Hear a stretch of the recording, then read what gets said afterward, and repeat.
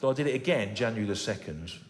Blah, blah, blah, blah. And it's a well-constructed joke as well, I know that, because it goes, no, no, no, no, no, no, no, no, no, no, no, no, no, no, no, no.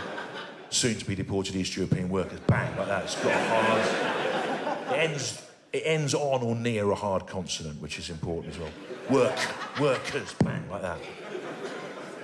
That's how you... If you look at Frankie Boyle or Jimmy Carr, all their jokes end on hard consonants, bang, and that sort of triggers the laugh. With me, it's a little bit different. I don't always end on a hard consonant. Sometimes I'll put an extra beat in after it. And that's why a lot of you are sitting there going, this guy's hilarious, but I don't know why. And it's because the comics you go and see normally, they're sort of in 4/4 time. But I'm like, it's like a jazz thing, really. It could go... I know where the beat is, but